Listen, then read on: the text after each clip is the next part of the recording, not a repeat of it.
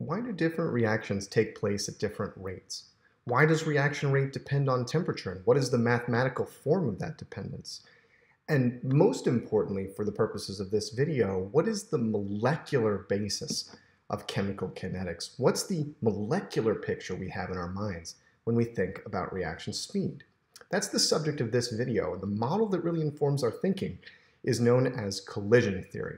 We'll start by going through the foundations of collision theory, some basic foundational principles, a lot of which make a lot of common sense if we really think things through.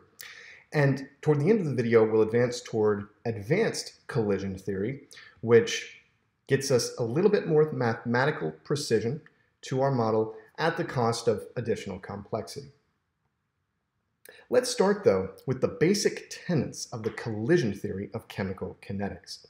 The basic idea here, and the idea underlying everything, is molecules must collide with sufficient energy and in the proper orientation in order to react. There are no chemical reactions at a distance, right? The molecules have to be close to one another, and that approach to getting close takes time, and orientation also comes into play.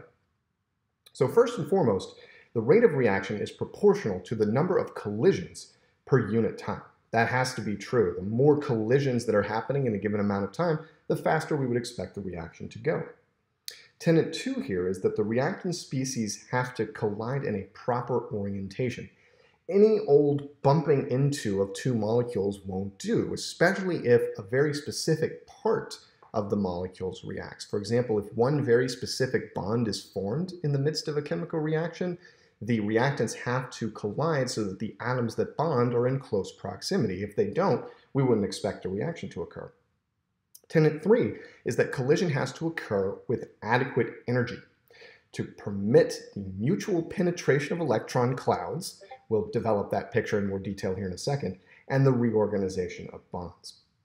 Any old collision won't do. The molecules need to have sufficient kinetic or potential energy, or a mixture of both, in order to react. And this is because, generally speaking, because electrons have negative charge, electron clouds associated with molecules repel one another. So for them to get close, they need to have a certain amount of energy. We also need to supply the reactants with the energy to break any bonds that need to break in the course of the reaction. And so there's a bit of a barrier associated with that in many cases, especially if bonds are breaking. This is a basic tenet of collision theory, that there's an energy minimum or barrier that we need to get over in order for a chemical reaction to take place. And it's a quantity known as activation energy that we'll see in more detail here shortly. Take, for example, the reaction of two CO molecules with an O2 molecule in the gas phase to form CO2.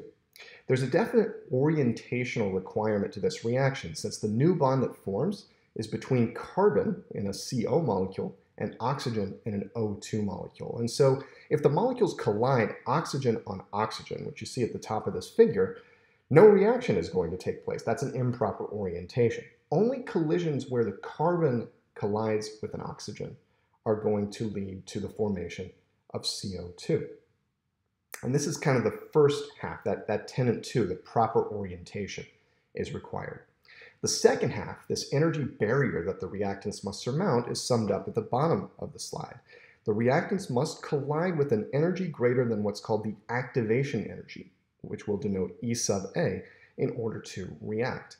And the structure that we get when the two reactants are close to each other and the energy is at a maximum, the energy of the molecules is right at the point of surmounting that barrier, like at the top of a roller coaster about to head down the massive hill, is known as the transition state. And transition states are characterized by partial bonds and partial charges. In more advanced courses where you start learning more about the molecular level details of reaction mechanisms, you'll learn to interpret and even draw transition states for elementary steps yourself.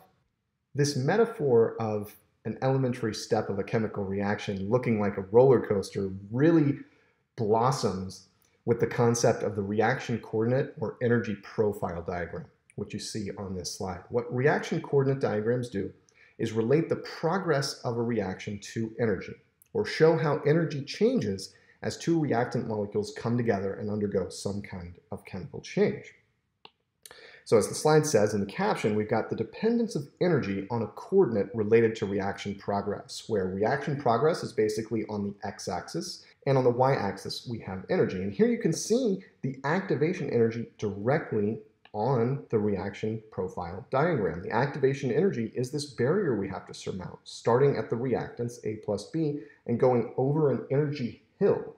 At the top of that hill, the structure we have right here is known as the transition state. And once we're over that hill, the reaction pretty much goes spontaneously to C plus D, the products. To measure the extent or progress of the reaction, we typically try to choose a relatively simple if we can make it simple, measure of the reaction progress. Something like a bond length, if a bond is breaking or forming, or a bond angle, if there's a change in bond angle as a result of a reaction. You'll see many reaction coordinate diagrams like this over the progress of your chemistry education. And the two key things to note now are the activation energy, which we've already highlighted, and the overall change in enthalpy or free energy of the reaction, which is modeled by the difference in energy between the reactants, we see A and B here on the left-hand side, and the products C and D on the right-hand side. Both of those exist in energy valleys, they're stable species, and the difference in energy between those is the enthalpy or sometimes free energy, depending on the diagram, change associated with the reaction. If we back up briefly now to the tenets of collision theory, tenet 1 tells us that the rate of reaction is proportional to the number of collisions per unit time. And this intuitively should be related to temperature, since the higher the temperature, the faster the average speed of the molecules, the greater the average kinetic energy, and presumably the more frequently molecules are colliding with one another. So the rate constant and the rate of reaction should depend on temperature. An equation and model known as the Arrhenius equation expresses that dependence of the rate constant on temperature in equation form. And three different versions of the Arrhenius equation are shown on this slide. The basic functional form says that K is exponentially dependent on 1 over the temperature. And so K is equal to A, we'll talk about what that A constant means here in a second, times e to the negative E sub A divided by RT power. R times T is an energy, so the exponent term here, E sub A divided by RT, is a dimensionless number, negative E sub A divided by RT, I should say. And if you, for example, play around with graphing this function, e to the negative 1 over x, you'll see that as x increases, the rate constant likewise increases. So this does express an increasing dependence of the rate constant as temperature goes up. If we take the natural log of both sides of this equation, we arrive at a form that we could say is linearized, in that we can recognize two functions that are linearly related in the resulting equation. Specifically, the natural log of k acts like a y variable, and 1 over the temperature, or the temperature to the negative first power, acts like an x variable. The slope is related to the activation energy. It's negative E sub A divided by R, where R is the ideal gas constant. Actually, the Arrhenius model is profoundly dependent on the ideal gas model. It treats the reactant like an ideal gas, which is why R appears. And so we can, for example, extract a measured activation energy from the slope of a line when we plot natural log of k against 1 over t. And the y-intercept is the natural log of a. And again, we'll get to a here in a second when we get to the bottom of the slide. By subtracting two versions of the linearized form from each other at two different points, 1 and 2, we get the multi-point form, which we've seen before. And here, thanks to the properties of logarithms, we can say that the natural log of k2 divided by k1 is equal to negative E sub A divided by R t2 to the negative first power minus t1 to the negative first power. So this allows us, for example, to infer the value of k at point 2 and temperature 2 if we know the value of k at point 1 and the temperature at point 1. Now, what about this a value?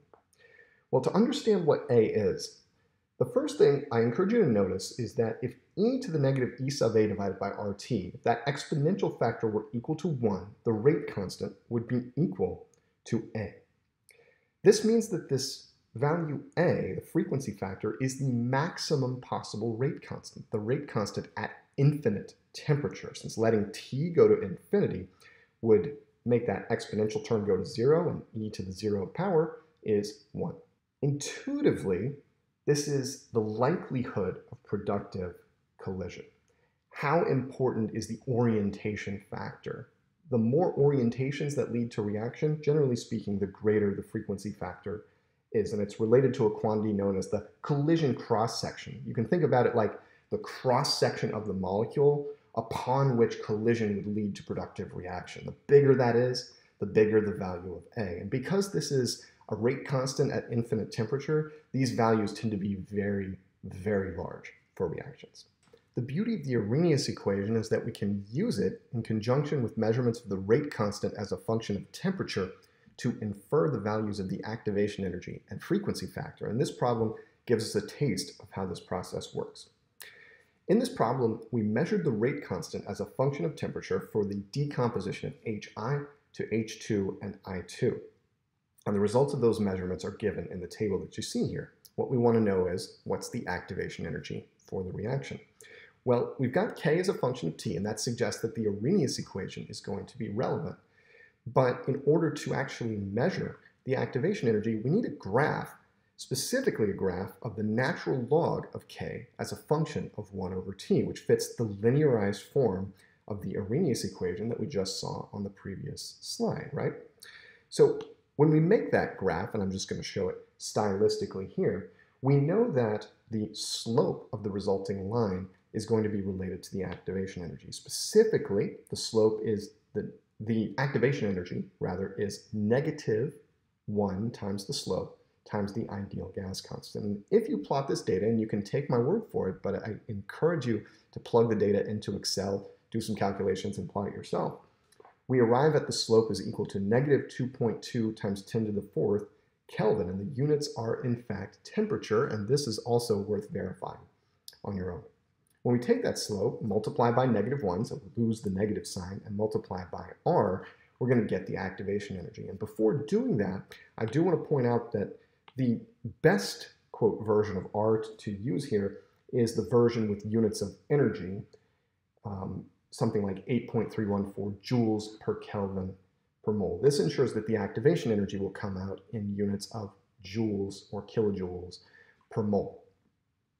It's not that you can't use liter atmospheres. Liter atmosphere is actually a unit of energy, but this is most typically how we think about activation energies in units of either joules or calories. So anyway, you do the math, and we get that the activation energy is 180 kilojoules per mole for this reaction.